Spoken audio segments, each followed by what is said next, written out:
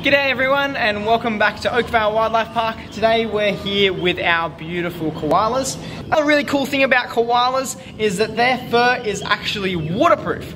And so unlike other animals like possums or birds that might utilize hollows in trees for safety to get out of the weather or away from predators or something like that, koalas don't worry about that. They just basically sit out in the rain or in the wind and they rely on their fur. So not only is it waterproof, it's also nice and insulating as well to protect them from the weather.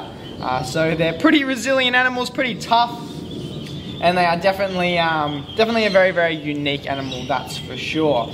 And I hope you guys are all enjoying your day, and we'll see you next time at Oakvale Wildlife Park.